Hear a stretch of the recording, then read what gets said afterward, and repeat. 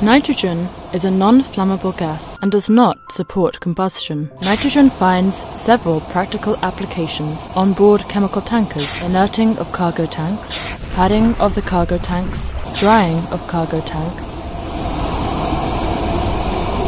clearing cargo lines where air cannot be used. An oxygen-deficient atmosphere may develop in the vicinity of open hatches in some weather conditions, exceeding the design pressure of the tank. It would result in the tank structure being damaged, which, in turn, could lead to more disastrous consequences of explosions, fire, and subsequent loss to life, ship, cargo, or environment. Padding carried out after completion of loading of low pour-point cargoes may lead to blockage of pipe vents and valves. Exposure of personnel to liquids or gas. Overpressurization of tanks can also occur when line clearing activity by compressed gas or pigging is performed by the terminal, or when loading from rail cars. The shore nitrogen may be supplied using a pipeline of various diameters and at various pressures. It is very important to understand the requirement of the vessel. Purging or padding operation causes a spill of the cargo on deck. Line clearing is carried out on completion of loading to clear the contents of the pipeline into the tank. This may be done using compressed nitrogen or a pig driven by nitrogen gas. An uncontrolled operation of introducing high-pressure gas, which will expand once it enters the tank, can lead to the pressure inside the tank increasing beyond the permissible limits.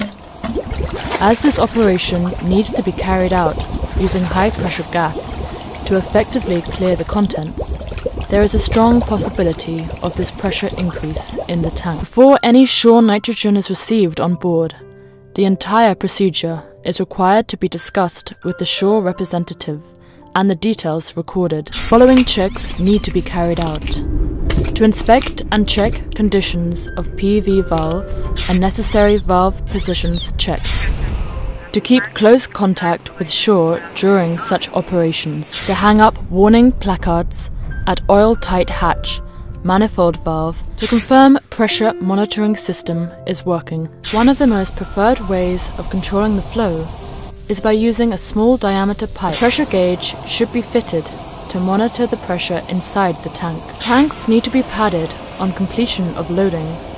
A preferred way would be to purge the tank before loading, and then vent the nitrogen during loading.